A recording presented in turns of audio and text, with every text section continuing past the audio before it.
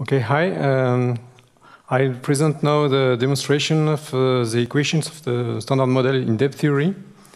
And so the notation I will use are the classical ones. So capital E is a reserve energy, V is a structural volume, L is a structural length, and I use the bracket notation for the reserve density. So if we want to consider the equation for the reserve density in depth theory, first we start with the reserve equation. And the reserve equation is noticed by dE over dt.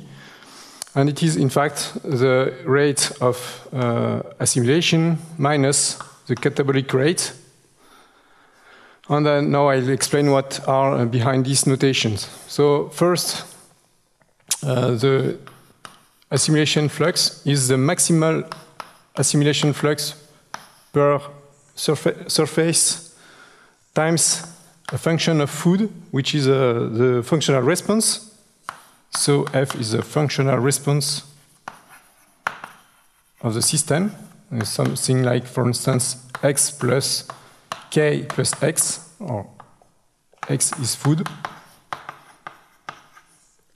And we multiply these numbers by the surface. So surface is V power 2/3. So this is the anabolic rate. And now we have to calculate the equation of the reserve density. So the definition is this ratio. If we calculate this number, we have to apply the derivation rule. So it is E d divided dt times V minus E dv dt, and we divide by V squared. And this is exactly the same as 1 over V times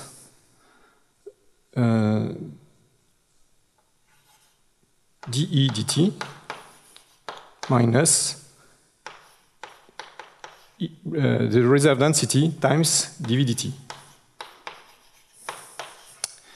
Since V is a structural volume, the equation for V is simply, so this is the volume of the body, and here the equation is R times V, or where R is a function, which can be maybe complex, we'll see that later.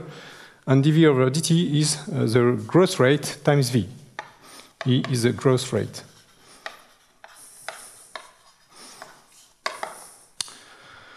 Okay, so we can replace dV dt here, and we get the equation for this reserve density. It is equals to 1 over V times dE dt. So dE dt is this expression. I replace this by PAM times F times V 2/3 minus PC. And we have to delete to add this term. So E times R times V. And if we divide this expression by V, we just have PM M times F V minus 1/3 minus PC, because we have to divide it by V, so now we have the bracket plus E times R.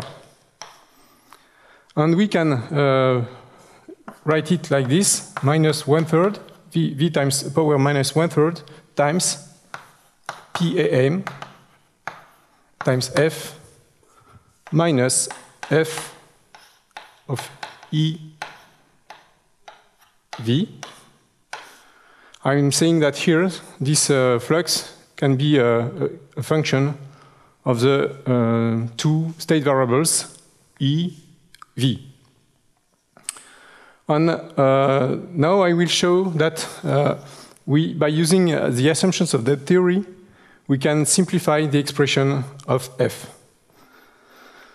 For this, I need two assumptions. So the first assumption is that we have the weak homeostasis in depth theory.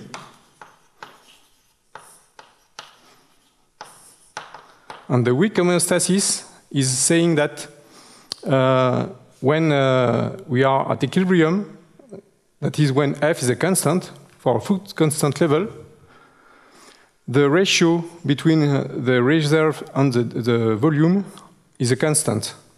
So let's write E star, the equilibrium in reserve density.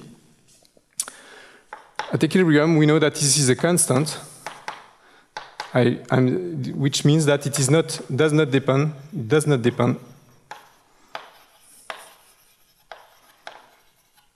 on V. It is a constant. The second assumption I have to do is the partitionability.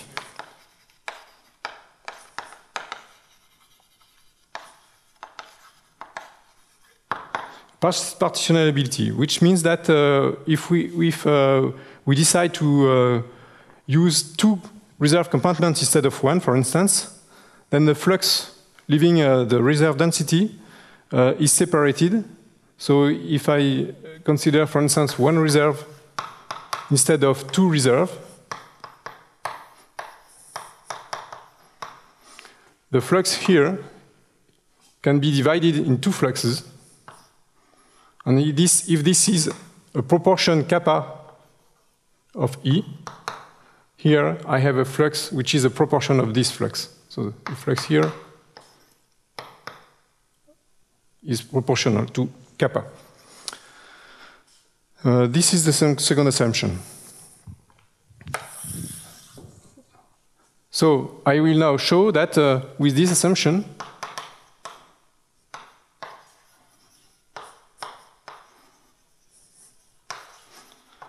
we can show that F of E V is a constant V, small v, times E.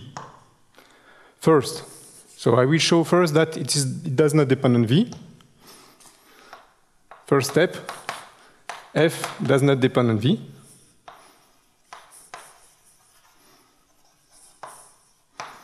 And it is just an application of the implicit function theorem, because here we are, if we look at equilibrium,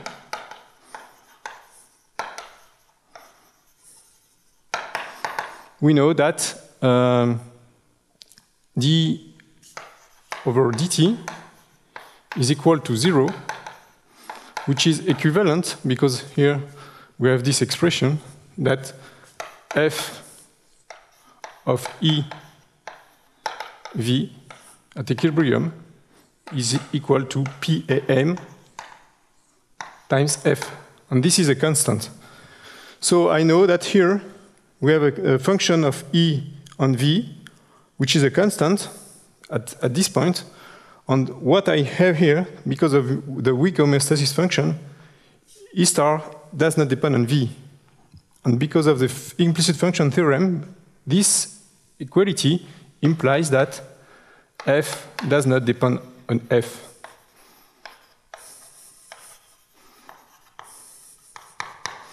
This is the implicit function theorem.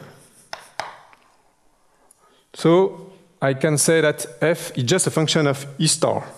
And because now of the second assumption, the partitionability, I can say that F of E star V E V is equal to a constant V, it's just a function h of E. And this is because of the partitionability, and because we can replace here E by a proportion of E, we have here just V times E. So because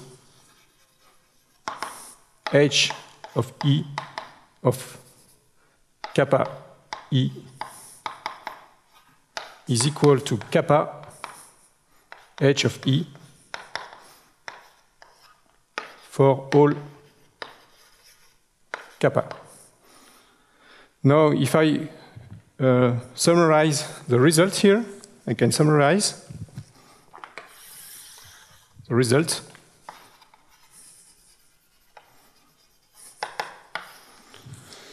So in summary, we have for this expression d dt the equation here where f is simply a constant times e. So I can just say that we prove that the reserve density has this equation, v power minus one third times PAM times F minus a constant V times E. To conclude, I will use a new notation. So if I look at this equilibrium, I can show that E star, the equilibrium, is equal to PAM times F over V. And because this is an increasing function of f, and because f is between 0 and 1, the highest value of E star is obtained when f is equal to 1. And in this case, we get what we call the maximum reserve density, and it is equal to PAM over V. And as a conclusion, we can say that V is equal to PAM